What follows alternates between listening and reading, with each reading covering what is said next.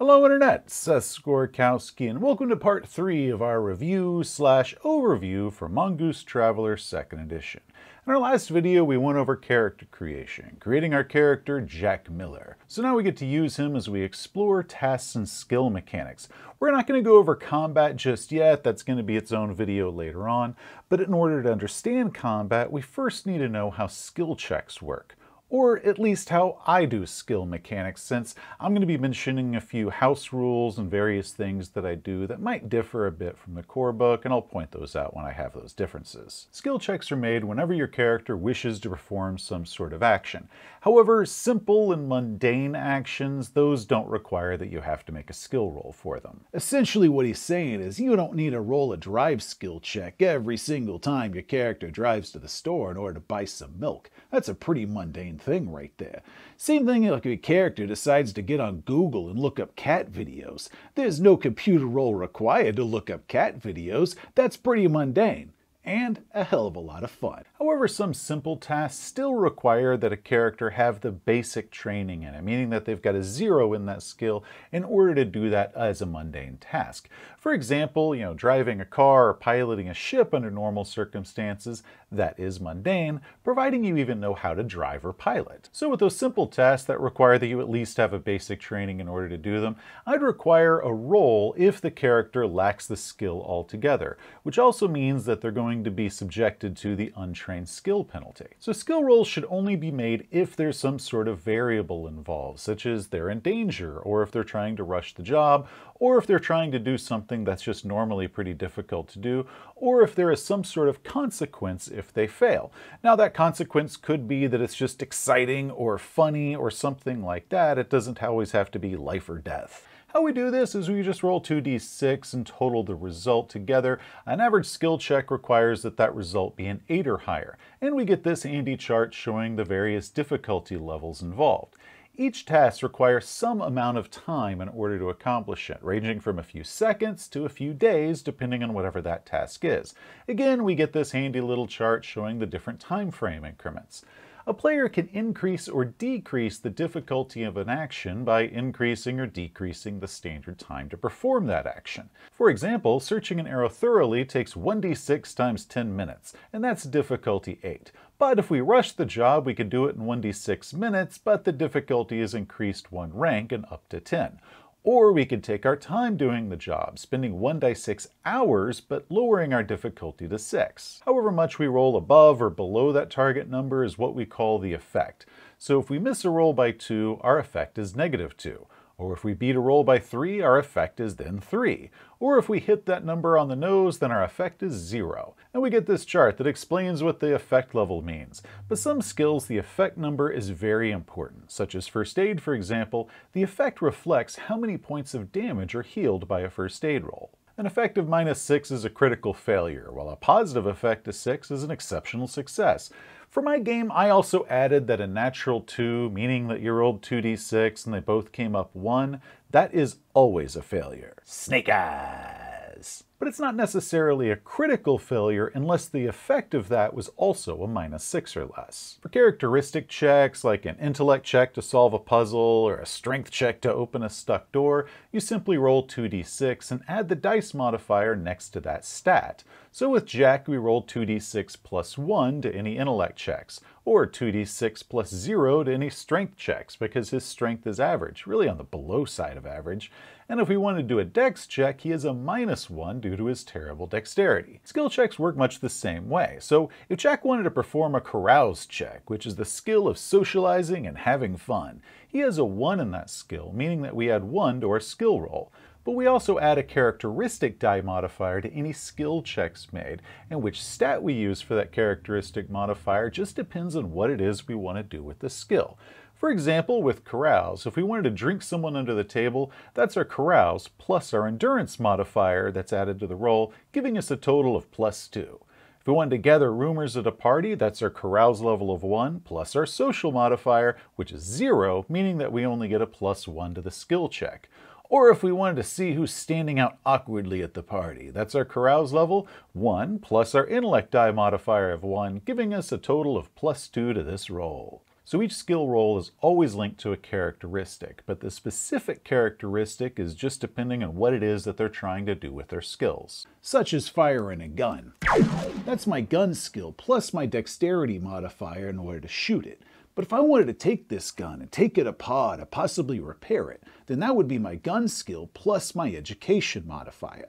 Each skill description gives us examples of not just ways the particular skill can be used, but which stats and times are associated with that particular task. Now, one thing I want to mention is that when it comes to deciding which characteristic to use for a particular role, there is going to be some overlap. For example, under Persuade, if I wanted to bluff my way past a guard, I might do it with my intellect, meaning that I'm outsmarting this guard, talking circles around him. Or I could use my social to do it, basically saying, "Do you know who I am? I'm supposed to be here. Get out of my way." And in these cases of either or, the player gets to decide which characteristic it is that they want to do to achieve their goal. The most significant overlap comes between intellect and education. One of those is raw cleverness and smarts, while the other one is training and education.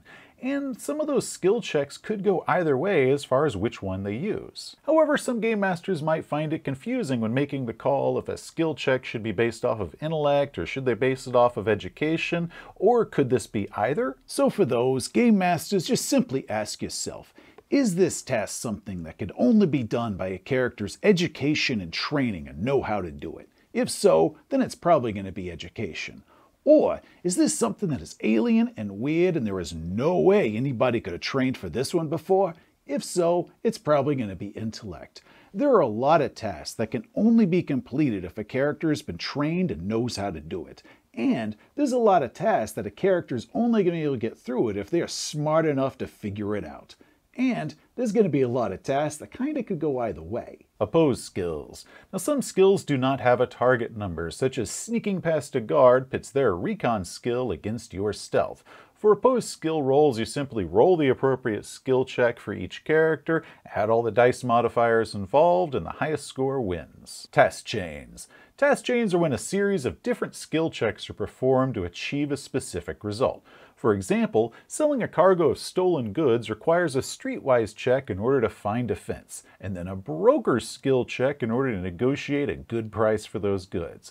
But the quality of the fence is going to alter the quality of the price that the fence is going to offer for those stolen goods. So for that we have task chains, where the effect of one roll in a chain affects what the next roll is going to have. This is a great way of encouraging your players and your group to sort of work together in order to achieve some sort of common goal, hopefully by helping each other out. So after the first roll is complete, you consult this chart. So the first roll failed with an effect of -2 to -5. The second roll suffers a -2 dice modifier. Now, if the first roll succeeded with an effect of 1 through 5, it gives a +1 dice modifier to the second roll, meaning you helped them out. We showed a few of those off in our Mystery of BT SHT 365 game diary. And in that, our sensor operator kept trying to do a census check in order to find the safest course for our pilot to fly. But then he would fail that census check so badly that it actually made it harder for the pilot to do it. Multiple tasks. Sometimes a character might attempt to do 2 tasks at the exact same time, such as firing a gun while driving a car, or climbing a wall as they're simultaneously trying to sneak past a guard. For those, you simply raise the difficulty category for both tasks. But there's a house rule that I have, which is something that I employ and I completely stole from playing Call of Cthulhu, and that's if a character is attempting 2 tasks at the exact same time, they roll 1 time, and then they just apply those dice results to their specific modifiers to see if they made those checks. Now maybe that one roll succeeds in both, and great, we can move forward. Or it might fail in both, or once you apply all the specific dice modifiers and characteristics and whatnot, they might make one and fail the other. But my reasoning why I just make them roll once is if a character is trying to do just one action, even if it's going to be a combined action, requiring that player to roll multiple times is really just increasing their overall chance of failure versus just making them roll 1 time and seeing if either one or both of them succeed or fail. Next, while characters may have several dice modifiers in play for skill levels or characteristics, or maybe they have some particularly good or bad equipment that they're trying to do this task with, or there could be sorts of other things that are covered within the rules themselves. But sometimes Often, the characters are going to find themselves in some sort of situation where they should be getting a plus or a penalty to whatever they're trying to do, but there really isn't any specific rule in the rule book that covers that, such as hanging upside down while trying to fire a weapon. There should be some sort of minus to that, but the rule book doesn't give us anything as far as that situation, as far as what the dice modifier is. Or maybe the ship's engineer is having somebody who's not trained helping them out, but they're basically there holding the flashlight and fetching their tools. It should give some sort of plus, but the rulebook doesn't really cover what sort of plus that should give them. So for those, we use boons and banes. Now how these work is a player rolls 3d6 instead of 2. If it's a boon, they take the highest. If it's a bane, they take the lowest. You can only have one boon or one bane per roll, and they do cancel each other out on a 1-for-1 basis, so if you have 2 boons, you only get to roll 1 boon. Or if you've got 2 boons and 1 bane, you still get to roll 1 boon because one of those boons canceled out the bane, leaving 1 boon left, but you only get to have 1 at the time that you roll it. And I admit, I'm not really the best about remembering to apply boon dice when I really should. Yeah, your players have kind of noticed that one too. When it comes to skills, I do have a few criticisms. Well, that's probably a harsh word for it. I'm going to call them personal hurdles. For me, some of the skills don't feel all that intuitive as far as which skills should be used when a player asks, what do I need to roll? For example, something like palming a credit chit. I would assume that would be done by a stealth roll or possibly a streetwise roll. However, the rules say that's a deception check. Now, once I thought about it, palming items is a staple for illusionists, and what is illusion magic if not just really great deception? So it does make sense, but it's not what my instincts first told me. Next, some interpersonal tasks, or most interpersonal tasks, could actually be done with multiple skills, such as deception allows you to convince your way past a guard with no ID. But then bluffing your way past a guard is done with a persuade, which is extremely similar. I mean, it's not the exact same situation, but it's still close enough to have some overlap a lot of the time. So the question becomes, when you're running a game, which one do you use for this particular situation? And the answer is whichever skill that's best for this situation. And honestly, it could be multiple skills. It's kind of like how we had mentioned earlier that certain skill checks could use multiple types of characteristics in order to get whatever result it is that the players want. It's just like that. But with this, multiple skills could be used to achieve whatever result it is that the player wants.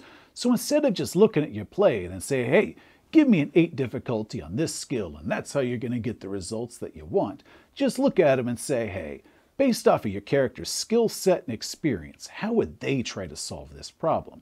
And your player could look over their character sheet, say, hey, I want to try using this skill out, and this is how I'm going to do it. And it's your job as a referee to look at that, think about it, weigh it, and if it's good, say, yeah, I'll go with that. Now, one dedicated skill that appears at first to be missing from the skill set altogether, and I really wish the system did have one, or at least when I first read it, I was like, man, the game really needs this, is the ability to read someone else's intent. Basically tell if an NPC is lying to you, or maybe tell if that NPC is kind of getting ready to pull out a gun or pull out a knife and try to kill you. A lot of other games have a skill that does this, and they call it all sorts of different stuff. Sense motive, insight, human perception, psychology, all pretty much mean roughly the same thing. But Traveller doesn't have a skill that does that, and it's a skill that we use all the time. My players and I really enjoy it, and it's something that's just kind of become a standard thing with our games together. But after searching through a bunch of modules and asking around on the forums, I found the answer, and again, it's that it completely depends on what the situation is at the time. It might be recon, for example, which is sensing and analyzing threats. So if someone was about to attack you, recon works well for that because it would be able to sense those hidden clues that they're about to pull out that shiv and try to shiv you. But it might also be the Traveller's own deception check when trying to figure out if somebody is lying to you, meaning that it takes a liar to spot a liar. Or it might even be streetwise if it's in a situation that's kind of streetwisey. In a courtroom setting, it might be done with advocate. Again, the trick is just to read the situation and the circumstances at the time the Traveller is attempting to do a skill roll, and then ask the player, based off of their character's background, how they would go about trying to solve this problem and achieving those results. And I admit, this one has been a personal hurdle for me and my players because instead of there just be like one skill that does this one thing and there's just just a pretty easy way of doing it. Instead, there are lots of ways of trying to accomplish a particular goal where different skills could do it a lot of different ways, and now the player gets to kind of role play like, well, if I want to achieve it this way, this is how I use this other skill in order to do that other thing that skill could do, but I don't have that skill, or I can't do that skill as well. So in a lot of ways, Traveller has got a very kind of loose and easy to define rule system, but at the same time, it's got a very complicated and crunchy rule system, and it's got those at the same time. Now, some games do try to find a good mix between those two, but it doesn't usually work that well. But with Traveller, it actually has worked very well for us, where we've got a lot of crunch in some ways and a lot of kind of loose and open for interpretation in others. Which is actually pretty cool, because it means that the characters can do a lot of different things with the skills that they have, rather than being tied down to a very narrow definition as to what each skill can do. However, this is one of those areas where our experience playing a lot of different role-playing games sort of worked against us, just because we were used to a very different way of doing this. Finally, let's look at skill improvements, how we increase the skills that we have or gain new skills that we don't have. Improving a skill is done through study, and to increase or gain a skill, a character has to dedicate 8 weeks worth of study time, or a study period as they call it. Now, that doesn't mean it has to be 8 straight weeks back to back. They can do a week here or a week there after, some period of time like that. But each week itself has to be a solid, full 8 hours a day week. Now, I'm assuming they get weekends off for that, so probably just 5 days a week instead of 7, but that's just my call. That ain't too big of an issue when you consider that jump space takes a full week for you to get through it, and there ain't much else to do while you're stuck on your starship that's in jump space. So if you're in a game where your characters are making lots and lots of jumps, they're gonna have plenty of time to get all their training and reading out of the way. It's kind of like those truck drivers, that listen to audiobooks while they're doing their big cross-country hauls. That is a seriously well-read group of people right there. Once you've completed a full study period, the full 8 weeks, over however long that really did take you to do, you then make an education skill roll, meaning you roll 2d6, add your education modifier, and if you get an 8 or higher, you completed that study period. Congratulations. The exception to this is going to be athletics. For those, you roll the appropriate skill of the athletics you're trying to do, whether that be dex, strength, or endurance. And how many study periods you have to complete in order to raise a skill really just depends on what level of skill you're trying to get. To get a 0, you just need to do 1. Then to raise it from 0 to 1 just requires 1 more. And then up to 2nd level requires 2 more after that, 3 more for 3rd, 4 for 4th, etc., etc. You get the idea. There's a section on the character sheet where players can track how many study periods they've completed for a particular skill. So with our Jack character, if we wanted to raise his recon from a 2 to a 3, we just note it in this box and track his weeks studied for each 8-week study period. And then once those complete, we then roll our education check using the +1 education dice modifier. And once we have 3 completed study periods, we get 3rd level recon. Holy crap! Even providing that I made all those education rolls, 3 study periods comes to 24 weeks that I'm studying to learn a skill, and that is a seriously long time. Personally, I think that learning recon in the field with my experience would be a better teacher than just sitting in my bunk reading about it. I agree. Well, I really do like that there is some sort of mechanic for learning skills or improving skills through education and taking time to basically go to school. I personally prefer a method of awarding experience to my players as a way to encourage them to use the skills that they have. Basically, they get a reward for that, or to be able to reward my players for really good role-playing, which is why for our game, I use an optional rule from the Traveller Companion. In it is an experience point mechanic, and how that works is every session I give the players 1 XP for every 4 hours of game time that we had. Since our sessions run about 8 hours, that usually comes to 2 XPs a session. The players then must immediately assign which skill or which stat they want their points to go to. And they can split them up, 1 here, 1 there, or put them both on the same one. Doesn't matter, and it's completely their choice. But they can't save them in a general pool where they're going to cash that in later. They have to immediately assign where they're going to put those XPs. But I insist that that experience point can only be put in some sort of stat or skill that the character used on that particular session, or that they trained in. They can't just put the XP on some stat or skill that they haven't used at all this adventure. They only get to use them on the ones that they actually used. Additionally, I may assign some sort of dedicated experience point to one particular stat or skill that the player used exceptionally well or in a memorable way on that adventure. And they get to put that there, so it's kind of like a bonus XP, but I'm the one who gets to decide where that goes as sort of a bonus award for good playing. The book gives us these charts that show how many XPs are required to advance a level in skills or stats. Not social though, you can't raise social through XPs, that's only raised through role-playing. That's just a much better system for skill improvement for our game, so I really do recommend it for any of the game masters out there. Okay, that is about it. There's only a couple other things they haven't mentioned. For example, Jack of all trades, you can't be raised under either method you do. Jack of all trades can only be acquired or raised during the course of character creation itself. Also, there is a maximum number of skill levels that any particular character can have, and that is their intellect plus their education multiplied by 3. So in our case, that comes to 66, and totaling all our skills up comes to only 15, so we still have a long way to go with this character before we reach that threshold. And finally, on simple characteristic checks, such as a strength check to hold a stuck door, or a dex check to walk a narrow beam, or an endurance check if they're doing a kind of a long march, while those don't require having the athletics check in order to do those, if the character has the athletics ability as well, I would go ahead and give them their skill level in that. But I'm not going to require that all players have to roll that because some of them might not have athletics and then they get the penalty. So even for characteristic checks, in those situations, if it's simple, if they do have athletics, I go ahead and give them the athletic skill level because, you know, that's what it's for. Anyway, that is it for this episode. Hopefully some of you out there found this helpful. The next one in the series, if everything goes according to plan, is going to be covering combat and healing. Hey, thanks for watching. If you enjoyed the video, please give it a thumbs up. If you want to see some more of this series or some of our other stuff, such as game reviews and how-tos, just hit that subscribe button. Till next time, travelers, you have a great day.